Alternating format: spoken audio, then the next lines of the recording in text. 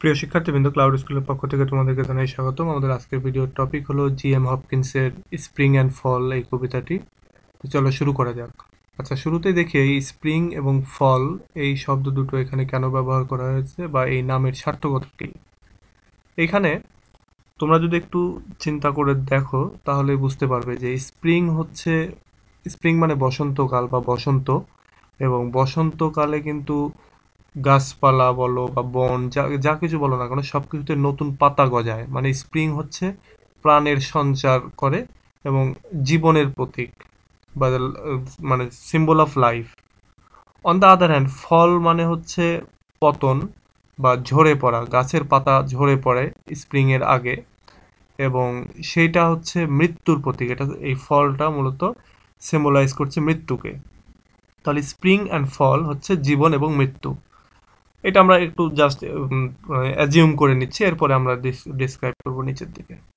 তো চলো দেখি এটার লাইন বাই লাইন কি রয়েছে। শুরুতে এখানে দেখো একটা এপিগ্রাফ রয়েছে, যেটাতে লেখা রয়েছে যে টু এ ইয়াং চাইল্ড, অর্থাৎ এখানকার যে স্পিকার এই কবিতার, সে এই নিচের যে কথাগুলো এই কথাগুলো বলছে একটা ছোট বাচ্চার উদ্দেশ্যে।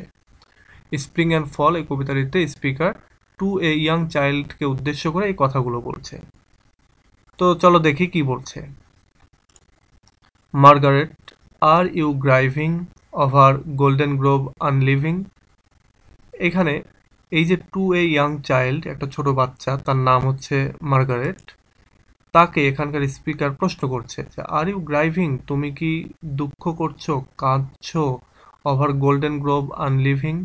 গোল্ডেন গ্রোভ হচ্ছে একটা বনের নাম, এবং সেই বনের যে পাতা ঝরে পড়ছে, আনলিভিং বলতে পাতা ঝরে পড়া। তো বলছে যে এই যে গোল্ডেন গ্লোবের যে পাতাগুলো ঝরে পড়ছে, এই বিষয়টাকে চিন্তা করে কি তুমি কাঁদছো, তোমার দুঃখটা কি এইখান থেকে আসছে। আচ্ছা, আরেকটা বিষয়, এই কবিতাটির মেইন থিমটা হচ্ছে তোমার ডেথ, এরপরে রয়েছে ইনোসেন্স এবং এক্সপেরিয়েন্সের ক্ষেত্রে এই ডেথের প্রতি মানুষের যে ধারণা ছোটবেলায় কেমন থাকে, এবং অর্থাৎ ইনোসেন্ট যখন সে থাকে তখন কেমন থাকে, এবং এক্সপেরিয়েন্সড হওয়ার পরে বা বড় হওয়ার পরে তার কেমন হয়, সেই বিষয়টা এই কবিতাটিতে আলোচনা করে রয়েছে, এবং হাইলি ডিপ ফিলোসফিক্যাল বিষয় কিন্তু এখানে রয়েছে। সো আমরা সেই দিকে খেয়াল রাখবো যে এখানে ফিলোসফিক্যাল বিষয়গুলো কি রয়েছে। তো দেখো, শুরুতে আমি যেটা বললাম যে এখানে মার্গারেট নামে একটা ছোট বাচ্চাকে এখানকার স্পিকার সে কোশ্চেন করছে যে তুমি কি গোল্ডেন গ্রোভ বনের যে পাতাগুলো ঝরে যাচ্ছে এইটা দেখে তুমি কি কাঁদছো কিনা। এইটা বলার পরে সে আবার কোশ্চেন করছে আরেকটা, যে leaves like the things of man. বলছে গাছের পাতাগুলি ঠিক মানুষের মতোই, মানুষের যেমন মানে যা কিছু রয়েছে সবকিছু ঝরে পড়ে বা জীবন যেমন ঝরে পড়ে, ঠিক এই গাছের পাতাগুলো এরকমই। You with your fresh thoughts care for, can you. বলছে তুমি তোমার যে ফ্রেশ থট বলতে একটা বাচ্চার যে চিন্তা ভাবনা সেটা হচ্ছে অনেক ইনোসেন্ট থাকে। সে বলছে তুমি তোমার ফ্রেশ থট বা তুমি তোমার ইনোসেন্ট যে থট সেইগুলো দিয়ে তুমি গাছের পাতাকে কেয়ার করছো, অর্থাৎ গাছের পাতা ঝরে পড়ছে এটাতে তুমি কাঁদছো। ঠিক একইভাবে থিংস অফ ম্যান, অর্থাৎ মানুষও যে ঝরে পড়ে বা মানুষও যে মারা যায়, মানুষের যৌবনকাল নষ্ট হয়ে সে বৃদ্ধ হয়ে যায়, মানুষের শিশুকাল নষ্ট হয়ে সে যৌবনে যায়, এই যে চেঞ্জগুলো সেগুলোতেও তুমি কেয়ার করো। ক্যান ইউ, ক্যান ইউ বলতে এখানে ডোন্ট ইউ, অর্থাৎ তাই না। এখানে মার্গারেটকে কোশ্চেন করছে আবার। As the heart grows older it will come to such side colder.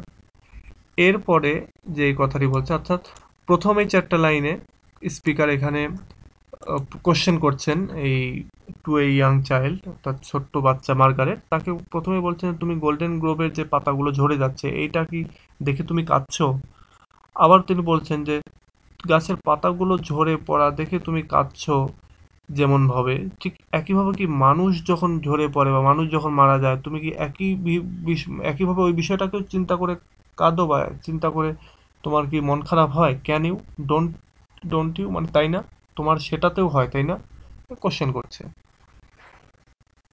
এরপরে আবার কোশ্চেনের অ্যান্সার না পেয়ে, মানে না পেয়ে বলতে কোশ্চেনের অ্যান্সারের কোনো সে ধার ধারছে না, এবার সে পরের ইয়ে চলে যাচ্ছে। সে বলছে যে as the heart grows older, তো যখন হার্ট বা মানুষ মানুষ বড় হয়, অ্যাডাল্ট হয়, it will come to such site colder, এরকমের একটা সাইট বা এরকমের একটা দর্শন বা চিন্তাভাবনা কোল্ডার হয়ে যায়, কোল্ড হয়ে যায়, বা মানুষ ওই জিনিসগুলো আর ওইভাবে চিন্তা করে না।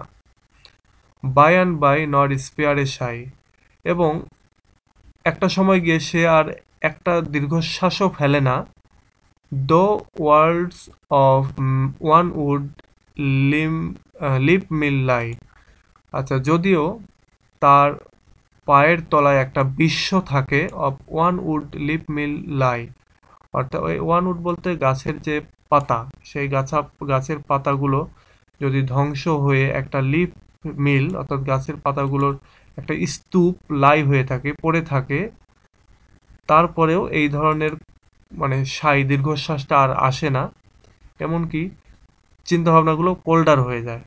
আচ্ছা, আমি এই 4টা লাইন আরেকবার বলি। সেটা হচ্ছে যে এখানে কবি 2টা কোশ্চেন করার পরে সে এবার বলছে যে একটা মানুষ যখন ধীরে ধীরে বড় হয়ে যায়, অ্যাডাল্ট হয়ে যায়, তার আর এই যে চিন্তাভাবনাগুলি যে চিন্তা করে সে কাঁদছে এখানে মার্গারেট, সেটা অনেক কোল্ডার হয়ে যায়, সে গম্ভীর হয়ে যায়, সেটা আর তার ভেতর থেকে আসে না।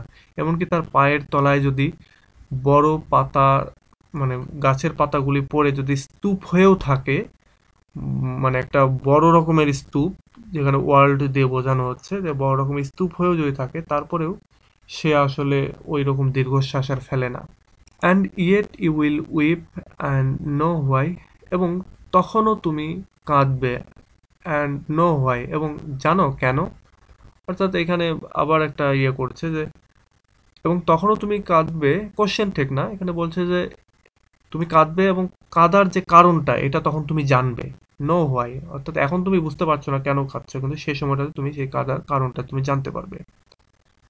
নাও no matter child the name, বলছে এখন হয়তোবা এই বিষয়টা তুমি জানছো না। Child the name, Saroj spring are the same, অর্থাৎ সরোজ স্প্রিং, দুঃখের যে স্প্রিং বা দুঃখের যে বিষয়টা সেটা একই রকম। অর্থাৎ এখন নো ম্যাটার এ চাইল্ড, এখন একটা বাচ্চার কাছে যে সরোজ স্প্রিং, দুঃখের যে স্প্রিং সেটা যেমন, বা দুঃখ কষ্ট পৃথিবীর ঝক্কি ঝামেলা যত যা কিছু রয়েছে একটা বাচ্চার কাছে যেমন, ঠিক একটা বড় মানুষের কাছেও কিন্তু বিষয়টা তেমনই। অর্থাৎ এই যে মৃত্যুর যে বিষয়টা সেটা কিন্তু তেমনই। এরপরে বলছে নর মাউথ হ্যাড নো নর মাইন্ড এক্সপ্রেস, বলছে এই বিষয়টা কোনো মুখ প্রকাশ করতে পারে না, অর্থাৎ কেউ মুখ দিয়ে প্রকাশ করতে পারে না, অথবা কেউ তার মনের ভেতর থেকেও এই বিষয়টা চিন্তা করতে পারে না এবং সেটা এক্সপ্রেস করতে পারে না।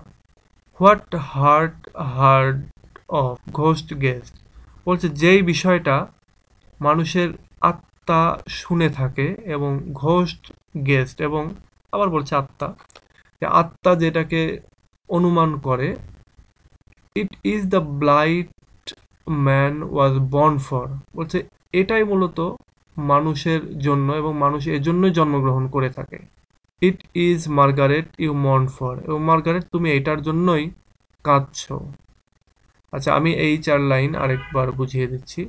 আচ্ছা, এখানে এই 4 লাইন বুঝিয়ে দিচ্ছি। সেটা হচ্ছে যে এই 4 লাইনে এসে স্পিকার এখানে বলছে যে মৃত্যু বা মৃত্যুর যে চিন্তাভাবনা বা ঝরে পড়ার যে চিন্তাভাবনা, সেই চিন্তাভাবনা একটা বাচ্চার কাছেও, একটা চাইল্ডের কাছেও যেমন, এবং একটা বড় মানুষের কাছেও তেমন, এবং মানে ছোট বাচ্চা যেমন বলতে পারে না, ঠিক একটা বড় মানুষও তার মুখ দিয়ে, অর্থাৎ এই যে ফিলিংসটা, এই ফিলিংসটা সে মুখে বলতে পারে না, শুধুমাত্র তার আত্মাটা বা তার সোলটা এটা গেস করতে পারে। এবং ইট ইজ দ্য ব্লাইট, এবং এটাই হচ্ছে সেই সমস্যা বা সেই রোগ, ব্লাইট বলতে ক্ষয় রোগ বলা হয়। তো এ বলছে যে এটাই সেই ক্ষয় রোগ বা এটাই সেই সমস্যা যেটার জন্যই মানুষ মূলত জন্মেছে, অর্থাৎ মৃত্যুর জন্যই মানুষ মূলত জন্মেছে। It is Margaret you for মন, এবং মার্গারেট তুমি এটার জন্যই কাঁদছো।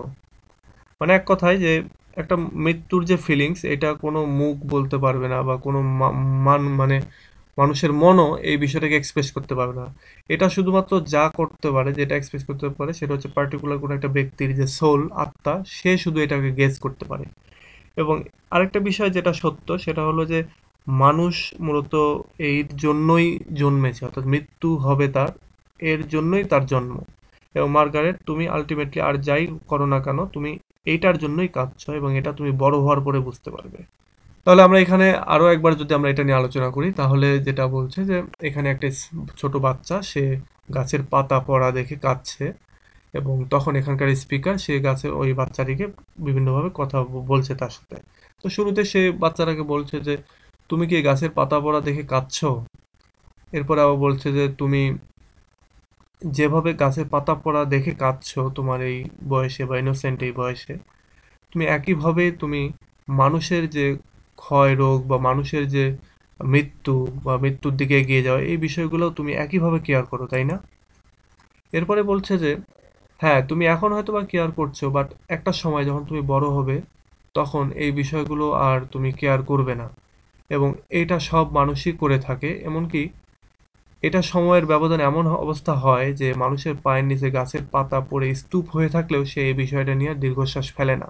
কিন্তু তখনও তুমি কাঁদবে এবং তখন তুমি জানবে যে কেন তুমি কাঁদছো।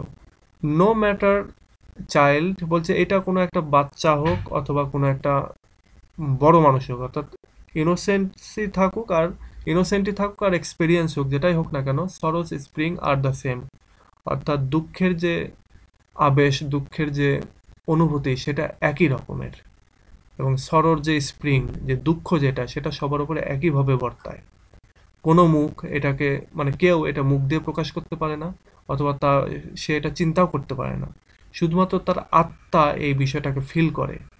এবং এই যে আত্মা যে বিষয়টা ফিল করে সেটা হচ্ছে মৃত্যু। এবং মৃত্যু এমন একটা জিনিস, মানুষ তার জন্যই মূলত জন্মেছে, অর্থাৎ মানুষ মারা যাবে বলেই জন্মেছে। ঠিক গাছের পাতা ঝরে পড়বে বলেই এটা যেমন গজিয়েছে, ঠিক তেমনই। এবং মার্গারেট, তুমি যখন বড় হবে তখন এই বিষয়টা জানবে এবং তুমি আজকে যেটা কাঁদছো সেটা মূলত তার জন্যই কাঁদছো।